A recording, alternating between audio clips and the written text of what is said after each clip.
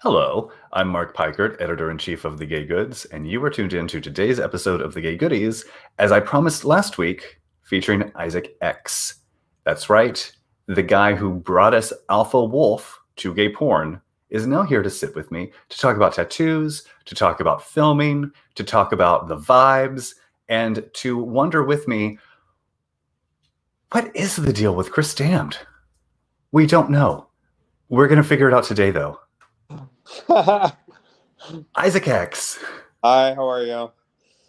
Hi, I'm so excited to sit with you today because you are someone that certainly Chris has mentioned a lot. And I feel as if over the last few months, you've popped up everywhere. I just see you in a teeny tiny Speedo with your arm tattoos, just in Lucas Productions, just on Instagram, everywhere. You're everywhere. I'm trying. And even today, I mean, you've got everything out and everywhere. You know how and that's what we like to see. You know how we do it. How's it going? So, please, I'm delighted to have you. And what's hilarious is you were so in demand that you were literally on a plane earlier today when we were initially scheduled to do the interview. I was. But I made it. I am. You're here. I mean, you just got off an airplane. You're practically at the airport right now. It's basically the back of a lift with a green screen because you always travel prepared. You know how we do it. I fucking even took like one of those black cars to rush home. It was really good though. I also wasn't going to wait like for a lift because Lyft is like so impossible to, it's hard to get a car right now with like there's not as many drivers, but so you just got to like pay a little more and it's worth it to get picked up right away. See, but this is where I really want to set up some apps where porn stars and sex workers can connect with fans. Because if you think a fan wouldn't pick you up at the airport and drive you wherever you needed to go for free. For free. I guess I would tip them at least. Unless they wanted to do it for free, then I would just let them for sure. Yeah, and I feel like they would. Or the tip could just be like, reach into your luggage, pull out a pair of socks, throw them at the driver, peace out. A lot of people would love that, actually. I think we've got a real idea here. Yeah, I think that's smart. I think we should start it. We should start a company. But you are someone... I feel like there are a handful of you guys, and you all hang out together all the time, and you've all been gracious enough to sit with me recently. But you and Bo Butler and Chris Damned and Alpha Wolf and a handful of others are suddenly everywhere, and you're fairly new to the industry. Yeah, I love Bo Butler. I was actually just with him 2 nights ago. He's probably like one of my closest friends in this industry. He's amazing. I love Chris Damned. I love Alpha Wolf. I hang out with August Alexander a lot, and probably my number one ride or die, like takes precedence over any person kind of in this industry is Marco Napoli. I don't know if you know him, but he's like my mentor and my right hand dude. But we also go back in history like 10 years, so we've been buddies since before porn, and he was a big reason that a big reason why I decided to do adult film, So what led to you starting professionally in porn? So I'll be super honest. Yes. I've been in the sex industry on and off since I was 18, not filming porn, but escorting and doing erotic massage and all of that stuff. But, and then I would take breaks from that because I would get in these kind of like serious monogamous relationships that never work out. And so I would do different jobs and maybe explore different career paths, and stay away from the escorting. But when I left LA, I was in West Hollywood for 6 years and I moved to San Diego 2 years ago. Before I came to San Diego, there was like 6 months where I was escorting again. And when I got to San Diego, I realized I'm just going to do this full time because I'm making a lot of money, and this is what I want to do. And as I started to pursue seeing clients full time, I started meeting other people that were porn stars that were seeing clients too. And I noticed that these guys were seeing less clients, making more money, having more fun.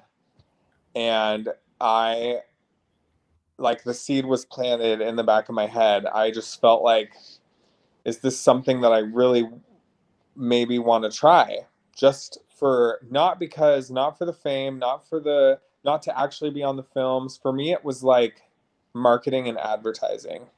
Like, if these people could see me on the internet, they're going to fucking hire me. So Yes. yeah, so that was the mindset getting into this. I was super scared. I took time to really think about it. I'm an impulsive person, so normally my decisions are made like at the drop of a hat. But this one, I decided to really sit on it and think about it. And so between Marco Napoli and Nick Capra is one of my neighbors. He actually, we met at the gym and we discovered we were walking the same path in a lot of ways. He's the person who sat me down at a coffee shop and started my OnlyFans and my Just for Fans. So I thought to myself, I'm just going to do OnlyFans and Just for Fans. But quickly, within like just a couple months of doing OnlyFans, I decided to do my first studio gig. And it was kind of like this really like slow escalation, and then bam, like next thing you know, I'm, in all these movies and filming a ton and loving it. So that's how I got into porn. I swear you've mentioned like two major porn stars who live near you, and now I'm picturing San Diego as like the Olympic Village, but for gay porn stars. That's West Hollywood, but like San Where you Diego, just all like, yeah, West Hollywood is like porn star saturation in one fucking, well, it's like shaped like a gun, like that. But San Diego has some like, we have some freaking amazing like all-star performers here. Like, we all know Nick Capra's a legend. He wears the crown. So Austin Wilde's here. I have yet to meet him, but he's here. There's a few other big names. Andy Taylor, yeah. So it's cool. So what was your first studio porn? I did a scene with Cutler's Den, and yeah, it was the best way to start because they make really like, I think that their studio makes like pretty great porn. But it's just easy to shoot. It's not a long set day. You're literally done in like an hour and a half. But yeah, there's just one guy in the room, Jeff. He's incredible to work with. He's a great director. So it kind of like, I don't know. I was nervous for sure, but it was easy. And when was this? How recently was this? July 2020. Wow. So a pandemic hits and you're like, you know what? Now or never. OnlyFans. But I just had an opportunity to do studio. Plus, during pandemic, the studio stuff was like the safer route to go if you're like really, because Of course. the United States doesn't love to support its people financially during a global pandemic, so you still have to work. But but the studios, like, were like proactive on COVID testing and quarantine, and like, so it was the safer option to make money, So having actually given thought and time to making this career decision, has it affected your life in ways that you anticipated, or has it been a completely different experience than what you had thought going in? It's been a completely different experience than what I thought going in. Yep. Because when I decided to do porn, I had a lot of people in my ear telling me, some people that were loving it and I kind of trusted those people. And then I had a handful of guys that were talking shit about the industry, making it seem like it was going to be this big nightmare. Um, you know, I had some, like, no offense to them, but like some people that were burnt out in the industry giving me their feedback, which isn't always great when you have it's just as similar as like the server at a restaurant who put in their 2 weeks and they're like burnt out and they're just like, fuck this. So I had a lot of burnouts and negative crap in my ear, basically saying that it was going to be this like shit experience. And to be honest with you, it's been the best thing I've ever done. Like, for me, it was liberating. For me, it was life changing. For me, it literally put like a family of like the coolest fucking people, men and women, in my life. It, like, I feel safest in my porn community for sure. Like, those people are my family. It's Legit. You get a sense of that from social media. All of you are so supportive of one another and gassing each other up on Twitter and working together and like shooting OnlyFans content together and introducing new people to one another. And it's really touching in a way that I don't think most people would associate with the porn world. But it's great to see all of the younger guys just starting out being like, no, we don't have to be competitive and we don't have to be divas about this. We're all, the more we work, the more work there is.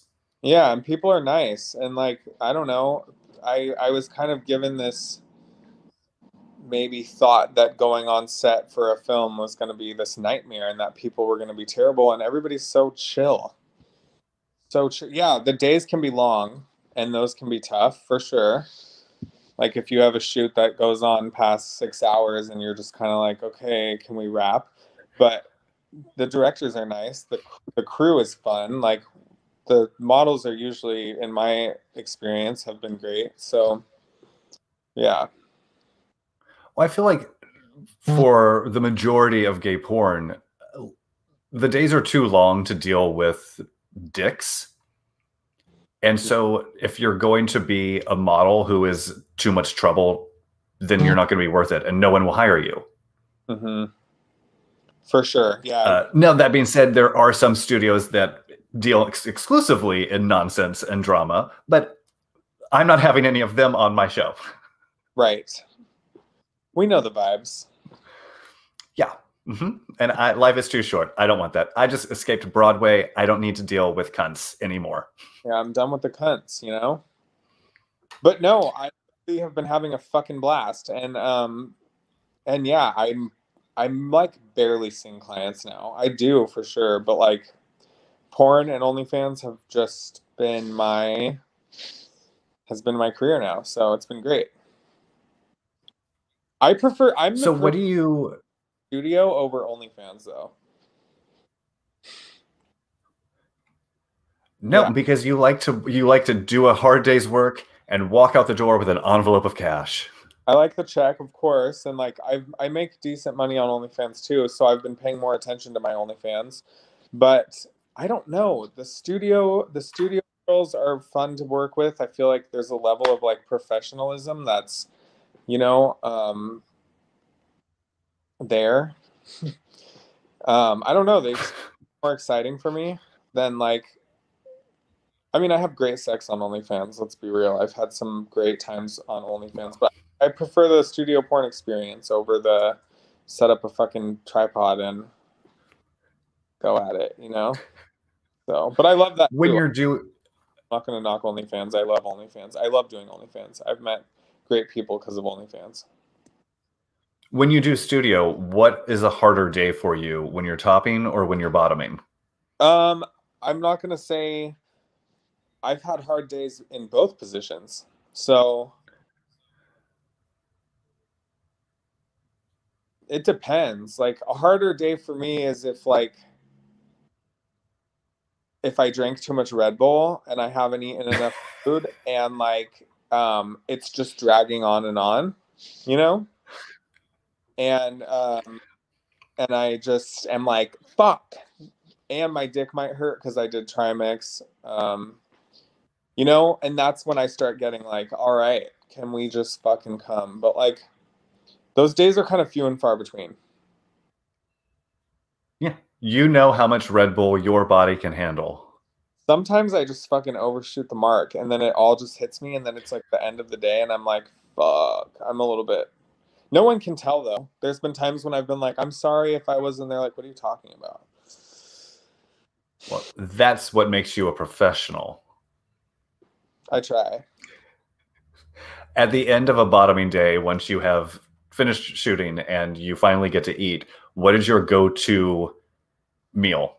Well, this is the thing is that I'm one of those people who, if I get up in the morning and I douche for 2 hours and I take 2 to 4 Imodium, Mm-hmm. I can eat during my set day.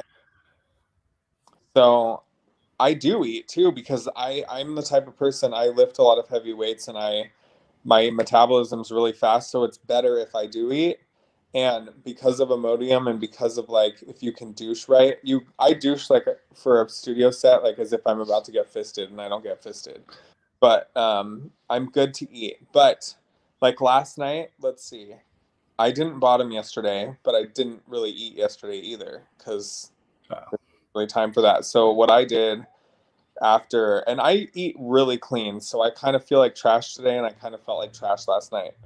But because of a long film day yesterday, actually yesterday wasn't too bad. For like a decent day of work and not enough food, I was in Vegas. I went with a few other performers to this like burger place. I got a chocolate shake, which was fire. I had French fries. I had an Impossible burger because I don't eat meat. And then we walked for like a couple miles, like just around the strip. And when I got back to my hotel, I may or may not have had peanut M&Ms and Starburst. It was a lot, dude. Like, what the fuck was I thinking? But whatever. I'm picturing you opening one Starburst and eating it and going, Isaac, that's all you can have. One fat bitch. You stupid One. fucking cunt. No, I actually no. I destroyed the pack and like I'm extreme. When I do something, I do it. Like, cool, we're having sugar tonight. Let's get sick as fuck until we have to throw up. I didn't throw up. Yeah. I was like, should I do this right now? But I didn't. You know what? But you were in Vegas, and what happens in Vegas stays there. What happens in Vegas, everyone finds out about on the internet in about 2 to 3 months. Yeah, that's very true as well. Because Right? it's all on camera. Because the whole thing is recorded. Who have you really enjoyed filming with? I mean, is it a situation where you can hang out with like Chris or Bo and then still have fire chemistry on set? Or Yeah. when you get to know people, does that adjust things? I think with sex work and porn, I rarely, actually I'm gonna say never now. Like back in maybe my early 20s, I'm about to be 32. There were those situations when you'd have that one random hookup and then shit got fucking weird after, and then you see them in public and it's weird. I don't have weird shit anymore because sex has become such a normal thing to do, and like a lot of that Yeah. like shame and stigma I had around sex in my early 20s has completely disappeared, and porn has also alleviated a lot of that crap. Like I can fuck my if I fuck my friends all the time and they're just my friends, and we can have great fucking sex, but then also just be like a buddy and not have it be strange. So usually it's okay. Maybe if I've had like conflict with another person, I might not want to like, which I don't really have conflict with a lot of people. But if there is some type of like, oh, maybe we don't jive that well, I could Yeah. still perform with that person. I still could. Um, but I might not mentally enjoy it as much as it looks like I am, But I haven't really been in that situation a ton. Um, like who do I love filming with? I love filming with Chris Damned. Him and I have great chemistry on set. We made a great video for Raging Stallion. Our duo was fucking hot. Bo Butler, obviously, amazing. We all love Bo. He's incredible. I just like having sex with him, period. And he's also like my best friend, so one of my best friends. Who else have I really loved filming with? Ooh, I did a really great three-way with Gabriel Phoenix and Sir Peter. Gabriel lives in the UK and Sir Peter lives in Madrid in Spain. Um, those are like my close friends too. We talk, we don't miss a day without conversation on Oh what's, wow. yeah. Um, and also Valentine is a good friend of mine too. We haven't done a scene, but like the four of us are in a group chat and we're constantly talking. But that three-way was like, I mean, they fucking destroyed me for sure. Because I don't know if you've seen Sir Peter. It's like the Yeah, biggest. girl. And him and Gabriel were just so like physical with me, and I can take a beating. So I mean, my mouth was bleeding, but I loved that scene. Uh, That was for Lucas, right? yeah, that movie was great. God, there's so many people that I've worked with that I just like I could speak high volumes to. I did another three-way on that production with Jimmy Fitt, who's a good friend of mine, and Manuel Sky, because I was a full-time yoga teacher in the past, and they're like acrobats. So we did this really cool fucking like yoga movement like backflips and shit type of scene, and then fucking in the most insane back bends and positions that you would never do in real life. I mean, I was so sore the next day, but it was really cool. I can't wait for that one to come out.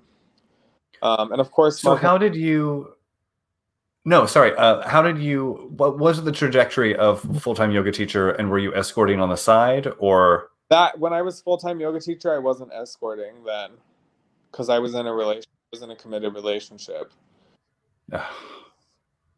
He's cool we know though. how those go. That relationship was worth it. That relationship was worth it. It didn't end very pretty, but like him and I are on good terms today, and like for the 99% of the time that we were together, minus that last few months, it was a good relationship. And he's a dope dude. I have nothing bad to say about him. But would I be in a monogamous relationship again? Fuck no. Well, I'm curious. You talked about having some stigma around sex in your early 20s. Hmm? How did that play into becoming an escort? Had you worked through that at that point, or did escorting help you get over some of the stigma?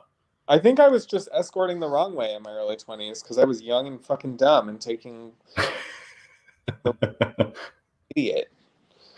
So that's why it was like, I wasn't feeling great about the situations I was putting myself in and leaving in, But that's why Yeah, when I got a little older, I was like, all right, there's a way to do this where I can like keep my dignity and my boundaries intact and like and have support around it and leave feeling just fine, not feeling like shit. Like, yeah, having it be like a higher price point with higher quality clients. So, yeah. Well, I think it's so interesting that, and I know we keep talking about the same circle of your friends, but you and Chris Damned and Bo Butler are all getting into studio porn a little bit later than one would normally think of porn stars getting involved. I mean, you're all in your early 30s. right. Yeah, well, I don't know. I remember when when I decided to do studio, I was on a FaceTime with Shishi LaRue, who I just did a scene. She just directed my scene yesterday. I remember her saying to me, um, "How old are you again?" Because her and I have actually known each other since I was 23, and so almost a decade. And she was like, "This is the perfect time because people are like kind of wanting to see more of like men in their 30s than like I mean, everyone." It's not my type, but like there's still a huge market for twinks and like the fucking kid that looks like are they even 18? Whatever.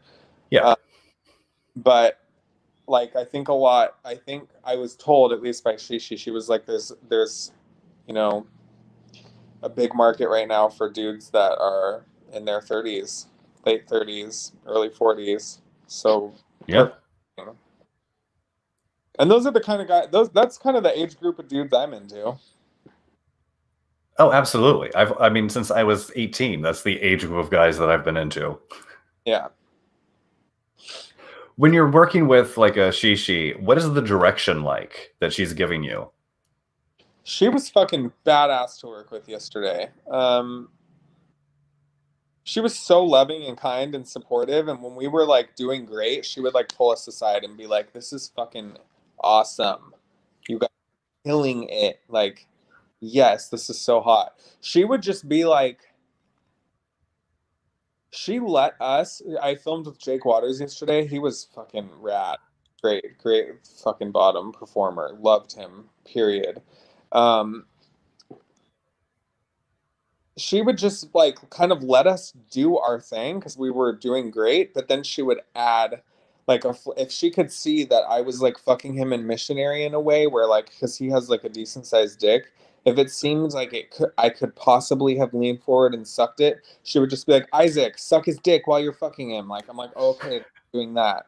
And like lean back a little further, do it like that, you know, like very Yeah. her direction was minimal. It wasn't 24/7. Like she kind of just we blocked the scene, meaning we knew what positions we were going to do, but she would just help us like take it to the next, like, oh, maybe if I fuck him like a little more on this angle, or you know, have him ride me with me leaning back and then leaning forward. So yeah. Well, she has been in this industry long enough to know to recognize someone who knows what the fuck he's doing. She's the queen. Oh, thank you. And that's you. Yeah, it was a compliment. Thank you. I appreciate it. Sure.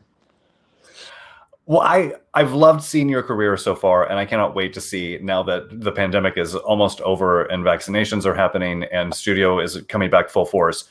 You're going to fucking destroy 2021. You know, I think I am too. That's my plan. And like so far it's gone well. But as soon as stuff started like opening up more, things were a little crazy over the last 2 months. I was busy, bitch. Yeah. I was booked and busy. And so the last couple weeks, like between my kink shoots a couple weeks ago and my Falcon scene, it was nice to be fucking home and like not filming for a minute because I was kind of seeing double for a second. I mean, you are booked like,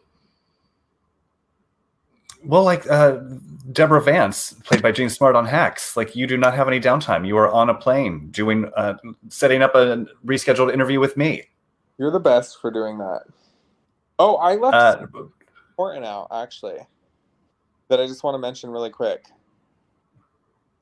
So I actually like identify more as pansexual, and